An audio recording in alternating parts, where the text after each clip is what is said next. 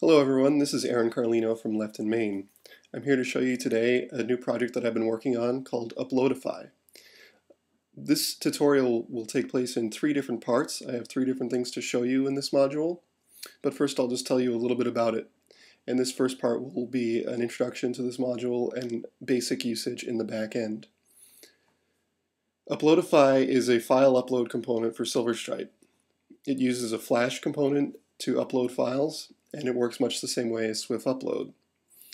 I did author a module called Swift Upload a while ago, and I've been maintaining it for a while, but I've decided that it suffered a number of issues, and it was becoming difficult to support, and I could see that it really wasn't going to be able to be extendable much longer. So I started looking around for other alternatives to Swift Upload, and I found a jQuery plugin called Uploadify, and I've ported that over to Silverstripe.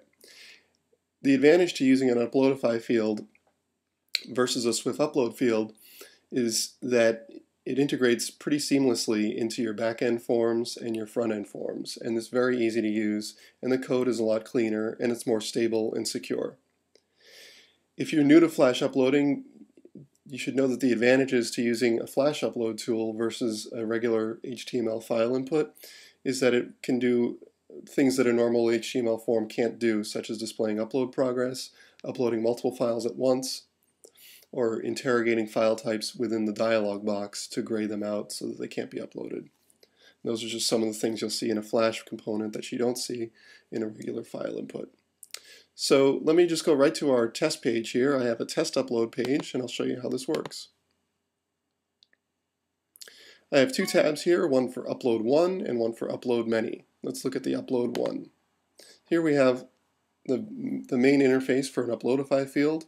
You'll see we have a choice between Upload New or Choose Existing, just like a regular Silverstripe file iframe field. I've chosen to enable Upload folder selection on this Uploadify field. That can be disabled if you like. And I can also even create a new directory on the fly.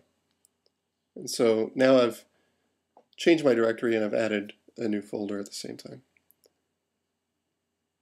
In this case I already have a file attached, but let's see if we can replace that.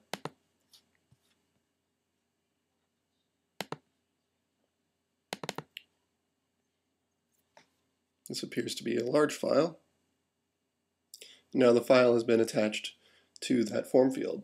Just like in a regular iframe field, I do need to save and publish, or just save if that's the case, to assign the relationship to my page. Otherwise it won't work.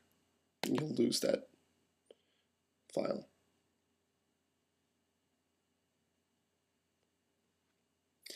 So let's look at the Choose Existing tab.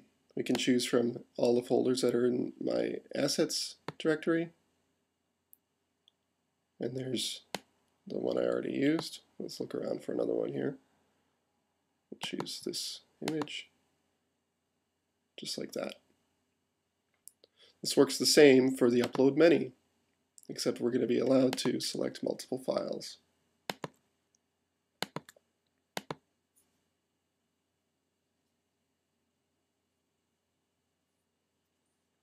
And there are all my files. Now because I have the sortable data object installed with the Data Object Manager package, I can sort these files. You may be wondering why there are 2 delete buttons on each file, and the answer is that one of them will remove a file and delete it at the same time, and the other is just to remove it from this particular page. Sometimes you don't want to delete the file, you just want to delete the relationship. If I go to Choose Existing on a Many file uploader, you'll see that I get checkboxes instead of radio buttons. So it's really easy to use in the back end, and it's a lot cleaner than using a file iframe field, and it has a lot of advantages in that you can manage multiple relationships, and selecting the upload folder on the fly is really useful as well. Let's look at how this works in the code level. Here I have my job application page that we're currently managing, and I have a regular file relationship for resume and one for recommendations.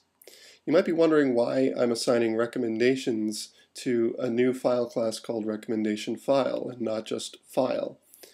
And